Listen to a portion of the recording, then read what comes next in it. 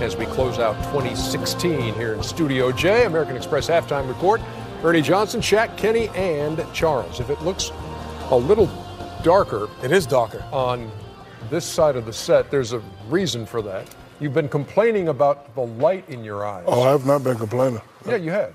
Okay, and y'all think it's funny. After this segment, I'm going to bust every light up in here. Oh, look at God. Yeah. Oh, man. What, the lights was too bright for you? Yeah. Yo, what are you doing, Shaq? I'm breaking the light. I've asked 10 times already. But clearly, you don't see how black you are. You they just did that, but I you didn't smile. Why would you break a light, Shaq? Because I felt like it. I'll break you. Dude, the only thing we see over there is your shirt. Is it more comfortable now for you? Yep. I ain't wiping my eye with this thing every 5 minutes. So thank you. So we have issues here inside Studio J. We have an issue, not issue.